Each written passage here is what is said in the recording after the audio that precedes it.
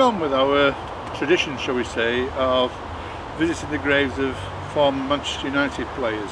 We've done Eddie Coleman and David Byrne.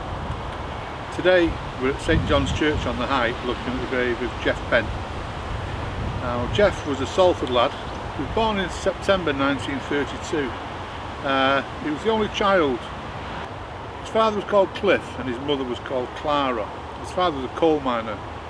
As far as I can find out, it must have been in this locality where his father worked, so I'm guessing it was Agecroft. Geoff was a prodigious footballer. He actually captained Salford youth team. That's no mean feat in itself.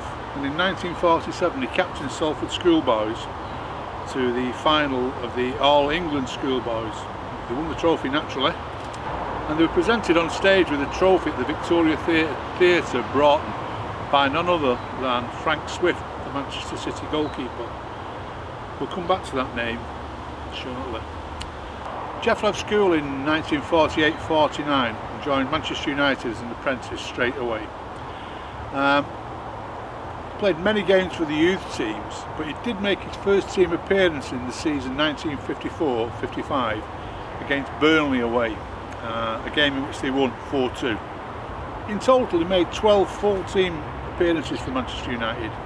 Now, Geoff had a hard act to follow, because he was following for Roger Byrne, who at the time was captain of England, and basically his job was, I should imagine he'd hoped that Roger Byrne would get injured so he'd get more games. This did actually happen to Roger Byrne, but himself, Geoff, he suffered a broken foot, and that curtailed his career for several seasons. In 1953 he married his sweetheart Marion Malahide, and they had a daughter, Karen, 3 years later. Their names are on the headstone here. In February 1958, Geoff was one of the players from the Manchester United team who travelled to Belgrade to play Red Star in the quarter-final of the European Cup, a game in which they drew 3-3, and which gave them victory to the semi-final actually. But Geoff only went as cover for Roger Byrne, and Roger Byrne played on that game. So theoretically, Geoff had no reason to travel to Belgrade, and we all know what happened next. On the return home, the plane crashed, killing 23 passengers.